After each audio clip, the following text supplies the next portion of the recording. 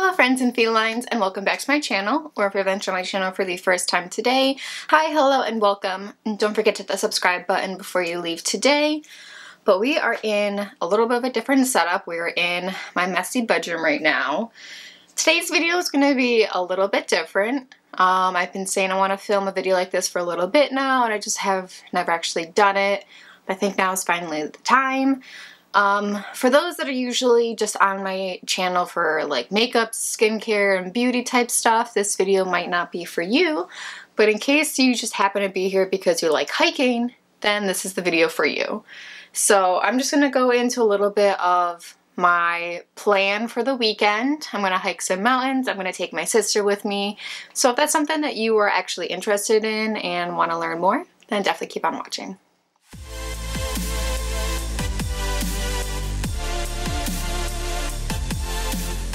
Alright, so this might be a two-part video or not, depending on how long this is or how much I ramble on talking. If I can get all into one kind of shorter video, then it'll just be one video and you can just disregard what I just said. So like I said, I'm doing a hiking video. It's not going to be like super fancy 4K because I'm not going to be taking my nice camera with me hiking. I'm just too scared and I don't have like the proper way to like carry it and protect it while I'm hiking. So I'll probably just film actual hiking videos on my phone, but this intro part is just going to be on my camera. I have been interested in hiking for a few years now, and I never knew like how to get into it and how to get started. So I just, started texting my one friend just to get the basics of, how to hike the Adirondack Mountains. Now, no way am I any kind of professional now. I don't have all the equipment I need and all the equipment I want, but this is just like the basics. So at this point in 2022, I have hiked 9 Adirondack high peaks. There are 46 total, and I have hiked 6 of the 9 Lake Placid Niner peaks. So of the Adirondack 46ers, I have done Cascade and Porter. I actually got proposed to on top of Cascade at the summit. And then I got Tabletop and Phelps, Street and Nye, and I did Whiteface and Esther by myself. The rest of them I dragged my fiance along. Sorry, Jim. And then for the Lake Placid 9, like I said, I've done 6 of them, and again, I dragged Jim along. So this time I'm finishing the Lake Placid 9 without him, just because like he knows that he's just not in shape yet to be doing these kind of mountains and this kind of strenuous activity, and I happened to save the last 3 as the hardest 3. So there's that. So yeah, I'm not dragging him along this time. I'm going to drag along my sister instead, and I'm so excited just to show her like my love for the Adirondacks and just the beauty that there is up there. So I'm really excited. So for Lake Placid 9, I just have 3 left. I have Catamount, Pitchoff, and Hurricane. And Hurricane is like the tallest and it has a fire tower at the top. So that's what we're planning on doing. I'm filming this on Thursday, April 28th, so tomorrow, Friday the 29th, I'm going to go to work, I'm going to get out, go pick up my sister, and then head up to the Adirondacks, get up there, there probably won't be any daylight left, and then set up a tent in the night, wake up super early Saturday morning, go hike Catamount, rest, stretch, eat some food, and then go over and hike Pitchoff. And then, maybe go out to eat or like hit up a brewery or a pub or something up at there. Like I like the Lake Placid one, or there's the Big Slide Brewery. Both are really nice spots. So, and then we're gonna go to bed and wake up to hike Hurricane Mountain and then come back. That's the game plan. Plans always change. There's always plan A, B, C, D, and E. I'm just a little bit worried because it keeps snowing up there. Like, it needs to stop. So, like, I don't know. That's why I'm sticking with, like, the lower elevation ones. But, like, Hurricane is still, like, at 3,600 feet. So there's still going to be some snow. I'm just hoping it's not a lot of snow that you need snowshoes for, because I don't really have any right now. That's something that's on my list to get. But if it's something that we can deal with like micro spikes or crampons and not leave post holes and not like have it take 10 hours, then we'll try it. But like I said, we'll take it by ear. Alright, so I think I'm going to go in and just show you guys all the stuff that I have. I'm kind of packing for both my sister and myself. She doesn't have a lot of like hiking and camping gear, so I'm bringing stuff that she can use, and then she just has to pack clothes. So let's get into all the gear. Alright, this is all the stuff, I think, for the most part, that I will be packing into my bags. I'm not really packing lightly because our campsite is right by the car, so we can just leave most of the stuff in the car. We're not hiking into a campsite. So I guess we're going to start off, first things first, with the packs. So this is my big pack. It is an Osprey pack.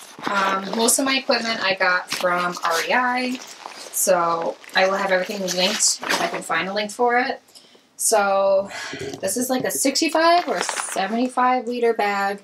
This is my big bag that I put all of my like tent, sleeping bag, all that stuff in it. I have hiked to a campsite with it. It's still really doable. You could probably get up to like 40 pounds in it, maybe. Depending on how much stuff you put in there. So that's the big pack. This is the one that I'll be hiking with. This is like a little bit of a day pack. It is a camelback version. I really like it. It might be a little small if you need to carry a bunch of stuff, but I like it because it has a water bladder. It has 3 liters that you can fill in here. So I got to fill that tonight. And then my sister is borrowing a day pack similar to this from Jim. And then all of her stuff will be going into this Atlas 65 liter bag. So I'll be putting her sleeping bag and stuff in there. Sorry if the camera's a little wobbly and it looks weird and my cats interrupt, but this is our tent. This is the Eureka Summer Pass 3. It is 3 season. It fits up to, it says 3 people. I'm gonna call bullshit on that. I think it comfortably fits 2. What I like about it is that there's extra room on, like, especially the one side that you can put your pack and shoes and stuff underneath, and you get the tarp and nothing gets wet. I've only used this a couple of times. I really like it. Again, we got it at REI. It's not, I don't know what the weight of it is. Oh, it says right there, 6 pounds. So, I mean, it's kind of heavy. Again, I'm not hiking in super far with it. There are ultralight versions you can get, but this will do for now. Alright, I have my sleeping bag over here. This is one that I just used from Jim. It's from the North Face. This is the Cat's Meow. I think technically this is a summer bag, but it does work in cooler temperatures. The temperature this weekend says low in the 20s and then up to 50 or 60, so it shouldn't be too bad out.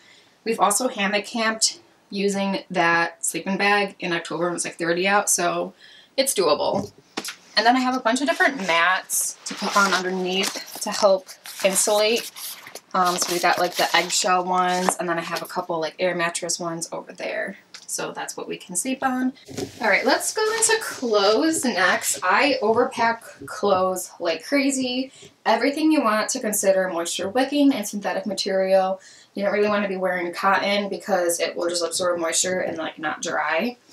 So I actually bought these socks for the Marines. These are the Fox River. They're kind of expensive, but I love hiking in these. They're like a great boot sock. And I also, my sister borrowed them, splurged on the Darn Tough socks. Any wool sock will do just fine.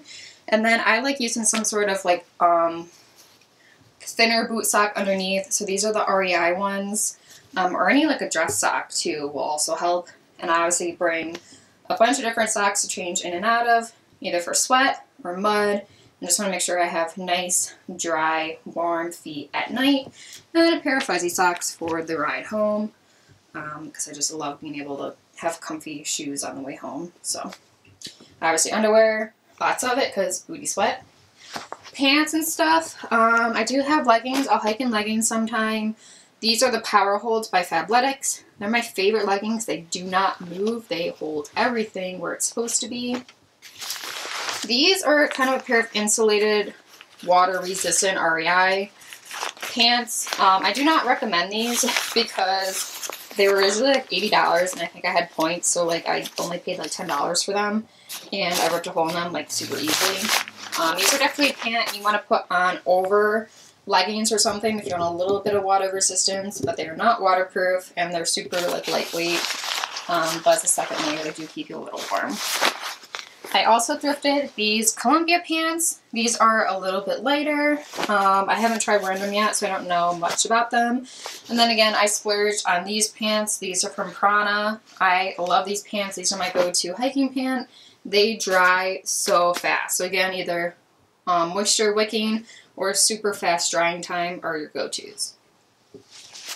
I have a few pairs of gloves. I just have like regular ones. These aren't ideal. I don't really have a lot of good gloves. Then I have like these running gloves. I don't think I'll be using gloves because I'll probably get too warm and my hands are like the first thing that sweat. And then I have like an ear muff to keep my ears warm just in case. Again, I need a lot better moisture wicking base layers, but for my shirts, I usually have like a few short sleeve, just athletic, dry fit kind of material, and a few like random long sleeve ones of the same material, and I just layer up as needed. Obviously, bunch of sports bras because boots sweat.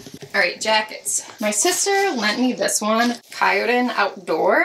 I've never even heard of them, but it's a nice lightweight one. It has a hood. Again, I have a Prana one that I thrifted, that is wool. I haven't really hiked in this yet, I don't think, but I do like it. It's a good layering jacket. And then I have this nice lighter windbreaker. This is a Columbia one, water resistant, not waterproof. My sister is going to borrow the other heavier Columbia jacket I have, but I definitely want to invest in like a Gore-Tex shell for definitely like colder temperatures or winter hiking. Alright, cooking. So we have these MSR like little stovetop things. Once these run out, I want to get the jet boil. So basically your fuel's in here. You put a little stand on top and then you boil some water in one of these cans. We're going to have like the Mountain House dehydrated food for either breakfast and lunch. It's just the weekend away, so we don't need a lot. We are bringing a shit ton though. So then we can just have, you know, like our cookware and sports and food. So just a basic setup. And then just a bunch of like random shit. So I have a bug net for your face. There shouldn't be any bugs, but bring it just in case. I thought this was a safety blanket, but it's not. It's an emergency poncho, but I'll just bring it. Like I said, I don't have any snowshoes at the moment, so hopefully we don't need them, but I have my heavy duty crampons. These are the black diamond ones. These are really good if there's solid ice or you need to like climb up like an ice wall. And then I have my Hill Sound, just like regular trail spikes. I haven't used these yet, but these are like a lot smaller spikes, just good for like a little bit of ice and snow. So like they just go in that nice little pouch right there. So we have both of those in case my sister also needs to use them.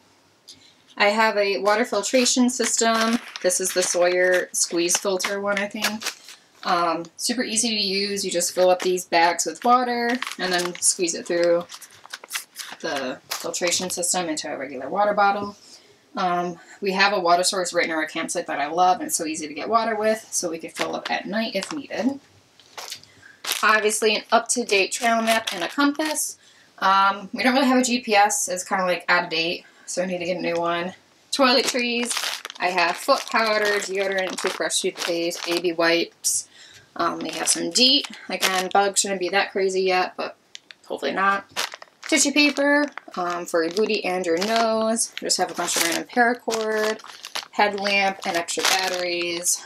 A giant flashlight for like the tent and stuff. And then we have all of our food. Alright, so all our food's in here. So like I said, we have the Mountain House meals. So I think we have like a couple of spaghetti and meat sauce ones. I did bring a breakfast one, like scrambled eggs, just in case. I don't really like to eat a lot of breakfast in the morning, but this might be good on day 2. Obviously need some hot sauce with that. Again, you just pour hot water into those and seal them up. We have some like Triscuits and stuff. I want to try these out. The Noom tablets, I haven't tried them yet. They have like an electrolyte one and one with like energy. Again, it's just like a tablet you put into water and voila. But I have been using, obviously, the Liquid IV. Everyone knows and loves these. I love them. I really do think they help keep you hydrated. I also want to try like Tailwind. It's a different version. These are my go-to. Like, these are a whole meal in a protein bar. It's 20 grams of protein. This is like the supreme flavor. And I think they're like 280 calories. Yeah, like these are ridiculous. So these are really good. Just protein bar in the morning. That's probably what I'm going to eat. Obviously I have some beef jerky. We have some pistachios. We also have like the Luna protein bars, chocolate chip cookie dough flavor, slaps. And yeah, and I think Rail's going to bring some like trail mix and stuff. So like that's all the food that we have with us. Just look at her over there. Just chilling. Just chilling. fact, my camera's severely crooked, but oh well. So like I said, that is pretty much everything. Oh, I didn't even tell you about my poles. So I have like these black diamond poles. I love them. They've never failed me. And if there's a little bit of snow, you can put these on so it steps on top of the snow. And then, I don't know what kind Jim has. Jim is letting Rael borrow his. So he has Lecky poles. Yeah, I don't know. He's had these for a while. Like I said, he's got a lot of like random hiking and camping stuff from Boy Scouts. So like a lot of his stuff is dated.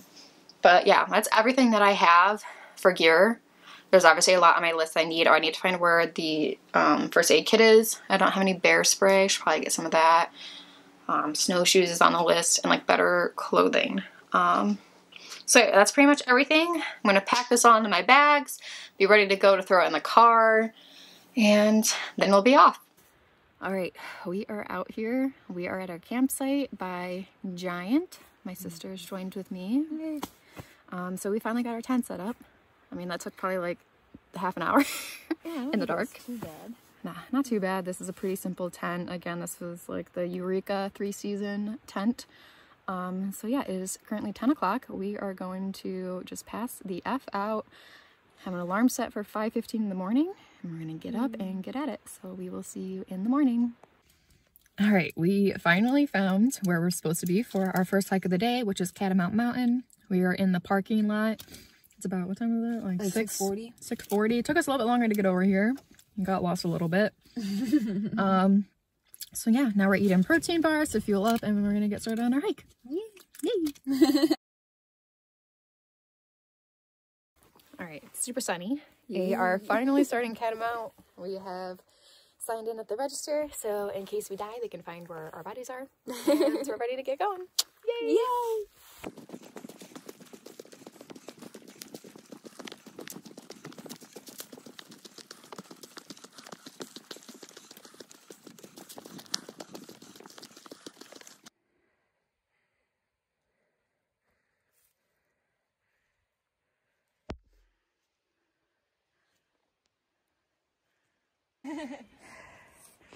I'll double up. We're getting up there though. Still got a ways to go. Hey. Just had to put crampons and trail spikes on because I had a little bit of an icy patch. Yeehaw, that took like 20 minutes.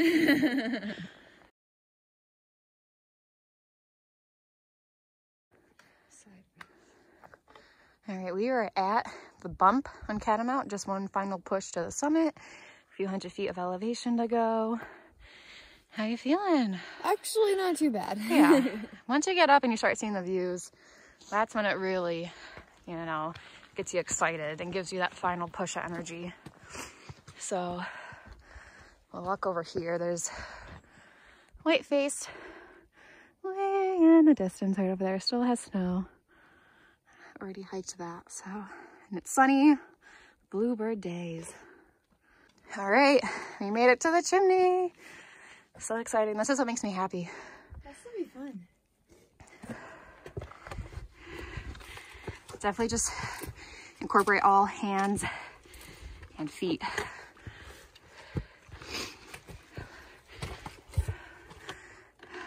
Up, up, up. So this is flat, looking straight ahead. And that's looking up at her and her booty. Yeah, so cool. This is what I love. All right, I don't know if you can see, but we just squeezed down that and get up to this beautiful view. What a beautiful panorama. A little bit of water or cloud inversion over there, I can't tell. Might be a cloud inversion.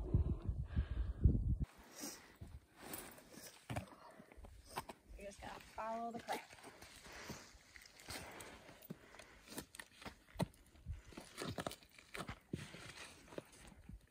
Heck yeah, look at her use that crack. Keep the grip. and scale the mountain face.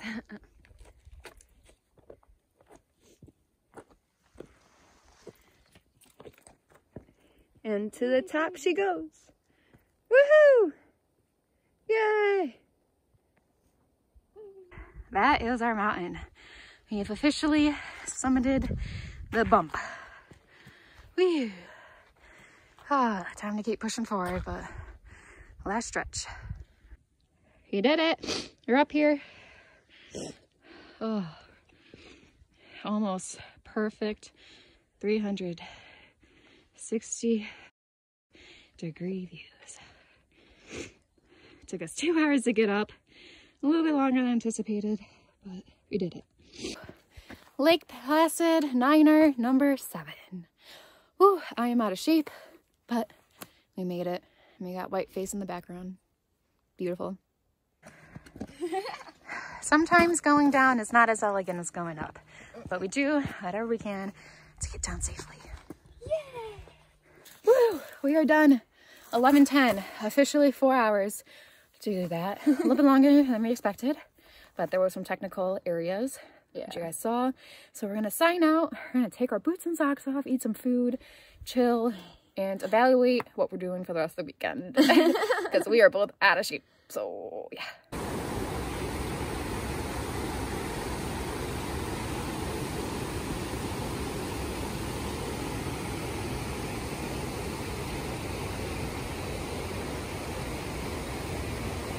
Look, we're in the Adirondack Mountains, sitting in the Adirondack chairs. Wow.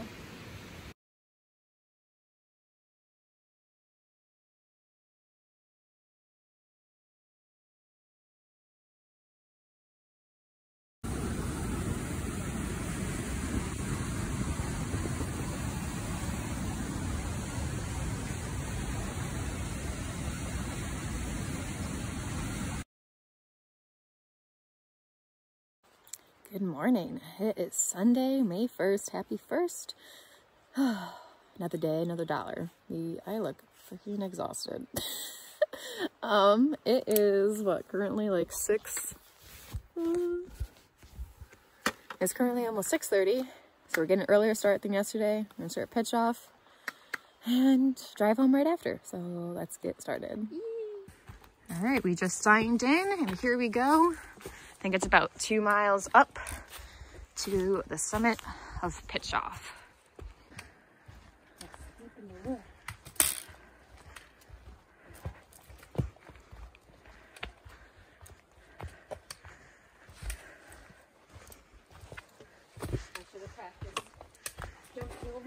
Hurdles. Yeah, that was a good slower one to do. Although, probably not with your knee. no, I was just gonna say my knees probably that one. Yeah, this would probably be a very muddy trail. It's already, yeah. Oh, the sun's peeking through on the video. It's cool. Oh, you can see foot trail. This one I don't know. This trail. You gotta go a lot lower than you think. I also thought I cleared it when I did it. Oh, that stretched my hips though. That felt good.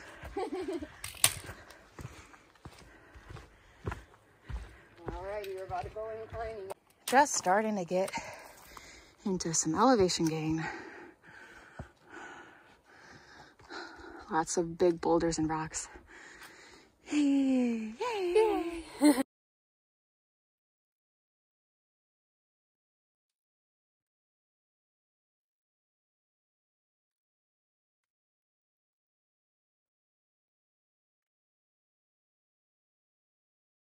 All right, we made it to Balanced Rocks in about an hour. We just took a bunch of photos up on the iconic rocks. We're not doing the iconic jumping across the rocks. It's totally doable, but like both of our joints already hurt, and like the last thing we need to do is get injured while we're up here. So we're just playing it safe. But look at these views. I can't even.